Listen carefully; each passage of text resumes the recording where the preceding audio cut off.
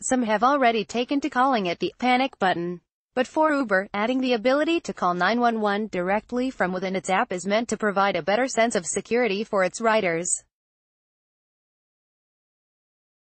On Tuesday, Uber rolled out the 911 capability in its app across the United States, after saying in April that the feature was in the works. Riders can find the option in a new safety center area that can be accessed from the app's home screen. To dial 911, riders will need to swipe up on the safety center icon, and then tap 911 assistance. They will then be asked to confirm their intention of dialing 911 before the call will be put through to emergency dispatchers.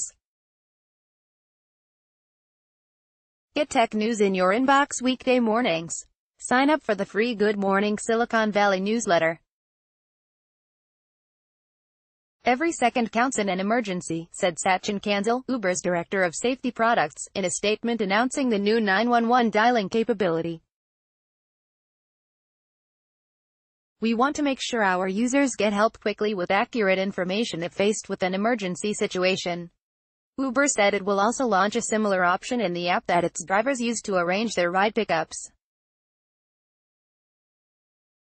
The addition of the 911 function comes as Uber continues to deal with a spate of reports about sexual assault and harassment involving some of its drivers against passengers. Additionally, Uber said it is launching a 911 integration pilot program in select U.S. markets that sends a rider's location and trip details automatically to a 911 dispatcher when the in-app feature is used. The location-sharing program is part of an effort to improve on the location accuracy rates of 911 dispatchers and is being tested in Denver, Charleston, South Carolina, Nashville and Chattanooga, Tennessee, and Naples, Florida.